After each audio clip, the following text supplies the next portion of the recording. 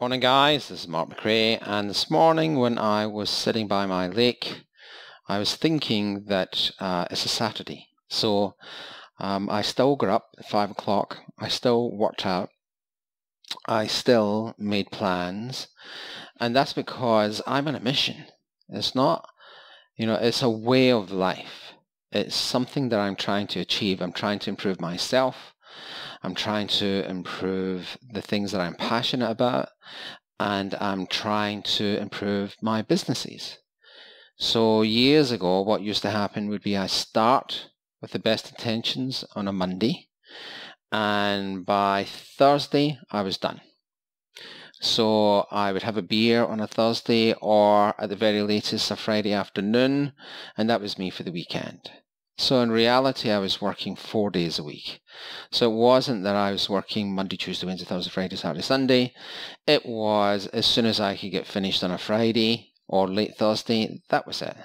My mind was switched off. It wasn't until I realized that really this journey is not trying to make money. Right?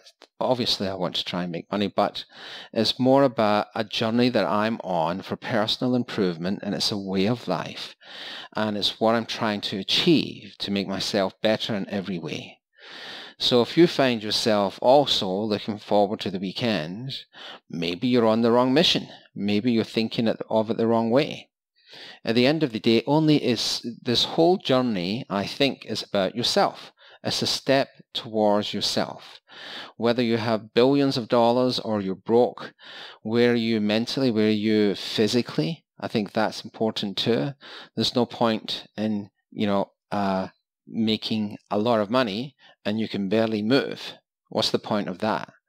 I mean, health is such an important part of everything that you will ever do, mentally, physically. It's all about you've got to be in the right state of mind, and I think comes physicality first. You have to be, you don't have to be an athlete, you don't have to look like Arnold Schwarzenegger, but you do have to be in reasonable shape, I think. So I guess what I'm trying to say today is that I take breaks. I mean, if I woke up today and felt like I'd had enough, I'm tired, I'm exhausted, I need to recuperate, I would have taken it easy. But I wouldn't have destroyed the whole day just because I felt like it. I think if you feel pulled towards something, it's not really work. You're really moving towards something. You're defining who you are as a person.